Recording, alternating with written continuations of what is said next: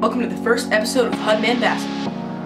So I bought maybe 12 baits or so, and every bait goes together. So I think I'm going to start with my swim stuff, like my swim jigs and my bladed swim jigs. So right now I've got the Buckeye Spin blade. It's just a single spinner bladed hook. It's kind of weighted.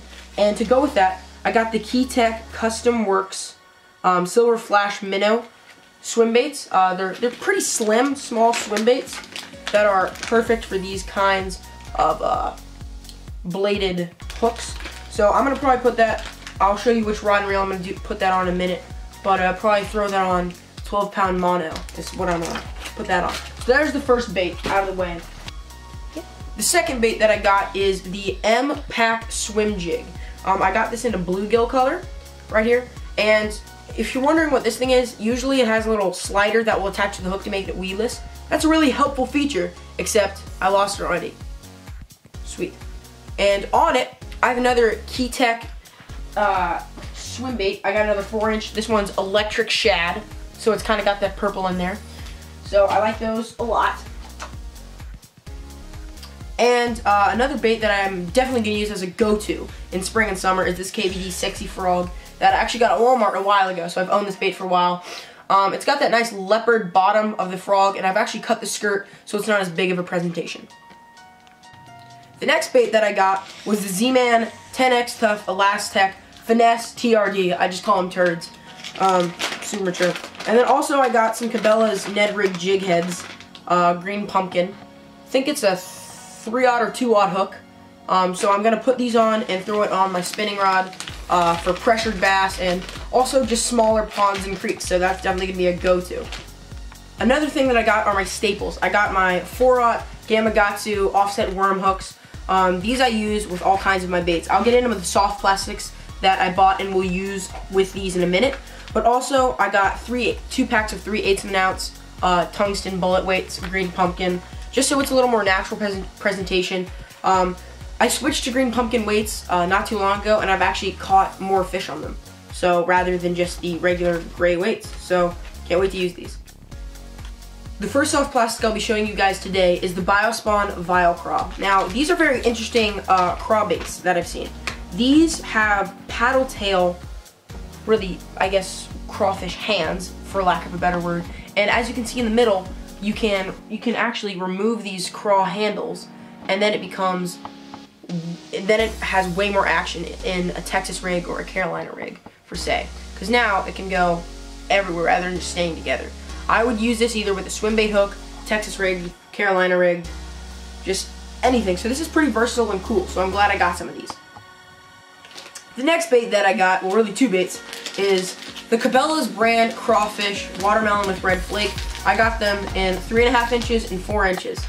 I don't really know what makes the difference, but I use these as jig trailers a lot. See, it's a really nice presentation. I really like how it's a tube body and then really big, drastic claws. Because those things on the back of a jig, or even just Texas rig or punch rig, are they just go wild, and those are really awesome. And then I also got them in 4 inches. Those were the 3.5. They're a tad bigger in the body, but like I said, just the claws and the action all around are just awesome. The next bait that I got is another crawfish imitation, Reaction Innovations Sweet Beaver.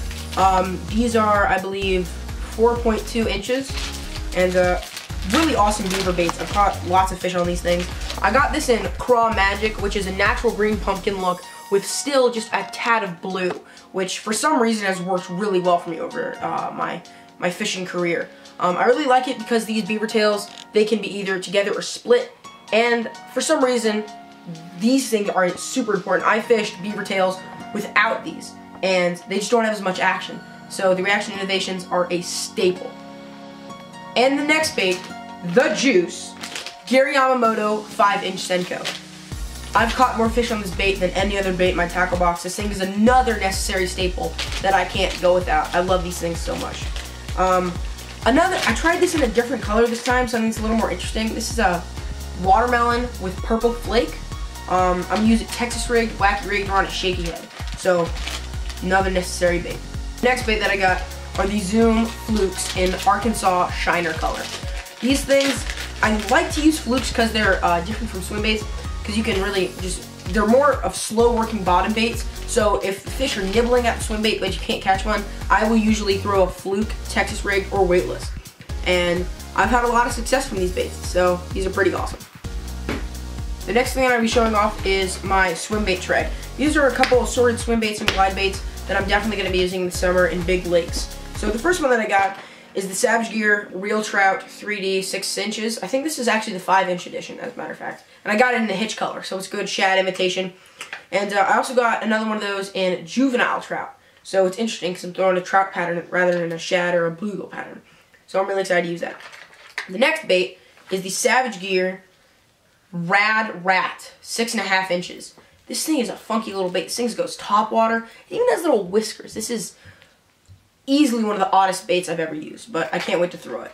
The next thing, I don't know why in the world I bought this thing back in the day, but this is a old glide bait. I guess Cabela's brand, and it is just never going to use that thing, ever.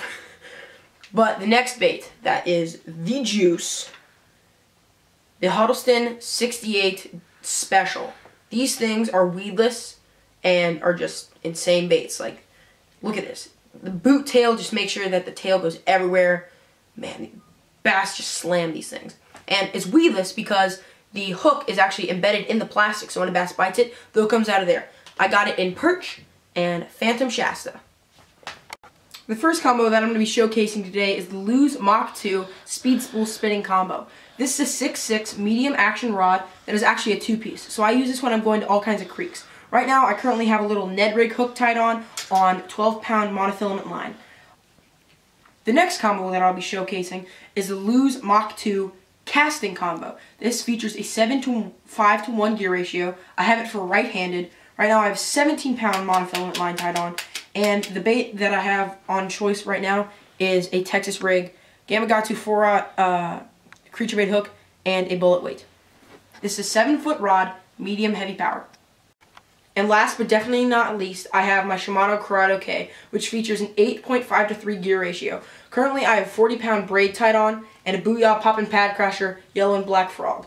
This is on a 7-foot medium heavy favorite rod Defender.